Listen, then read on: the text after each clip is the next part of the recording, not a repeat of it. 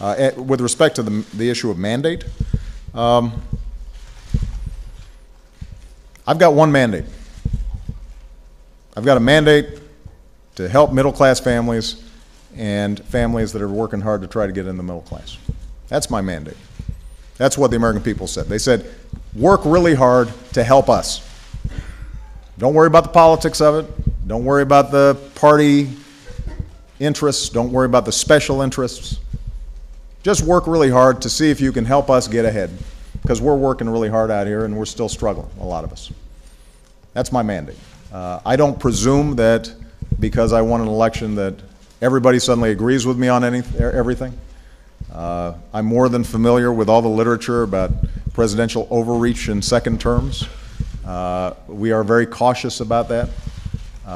On the other hand, I didn't get reelected just to bask in reelection. I got elected to do work on behalf of American families and small businesses all across the country who are still recovering from a really bad recession, but are hopeful about the future. And I am too. The one thing that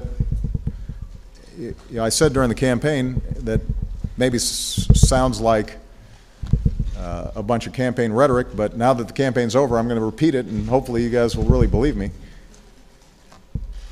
When you travel around the country, you are inspired by the grit and resilience and hard work and decency of the American people.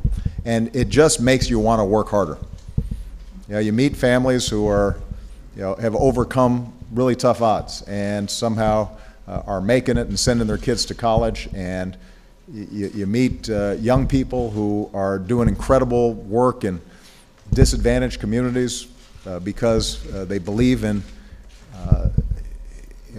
the American ideal, and it should be available for everybody. And you meet farmers who are helping each other during times of drought, and you meet businesses that kept their doors open during the recession even though the owner didn't have to take a salary. And when you talk to these folks, you say to yourself, man, they deserve a better government than they've been getting.